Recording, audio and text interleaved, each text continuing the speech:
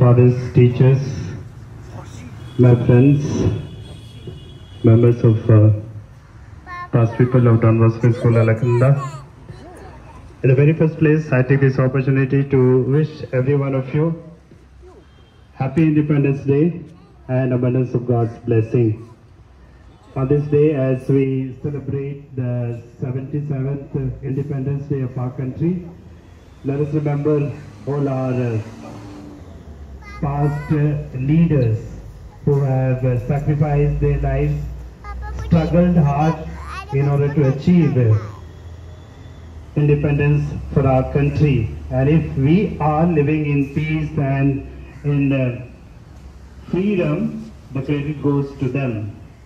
And on this day, I am reminded of the 17 most inspiring words in 20th century American history, which were spoken by John F. Kennedy around midday on January 20th, 1961 in Washington.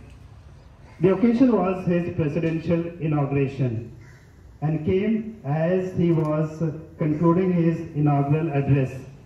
He had just declared that the torch had been passed to a new generation of Americans born in this country, tempered by war, disciplined by a hard and bitter peace, proud of our ancient heritage, and pledged to pay any price, bear any burden, meet any hardship, support any friend, oppose any foe, in order to assure the survival and the security of the liberty.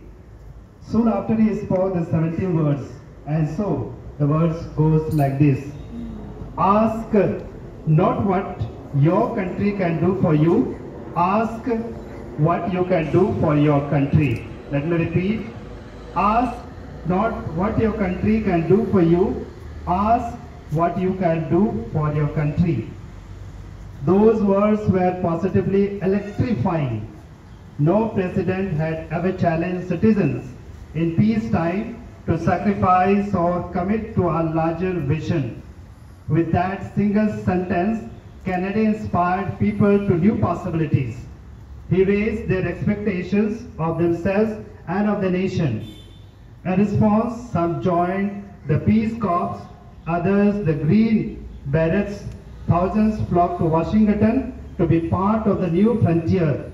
Students thinking ahead to government service went to law school or into programs with social benefits. All across the country, Kennedy's words changed lives. All, really, because of 17 simple words of inspiration. These words are still relevant today.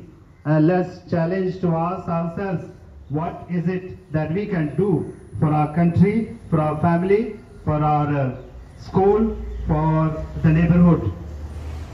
We have elected people and thus must be held accountable for the job they are getting paid to do. But as individuals, we also have a responsibility to do something for our country. United, there is little we can do. Divided, there is little we can do, was another gem from the same speech. In the words of John F. Kennedy, let your words become deeds. After all, if we are divided, there is little we can achieve. Help people help themselves is another wonderful slogan he used in the speech, wherein he made a pledge to help break the bond of mass misery by helping them to help themselves. Most of us complain about the government not doing what they are supposed to be doing.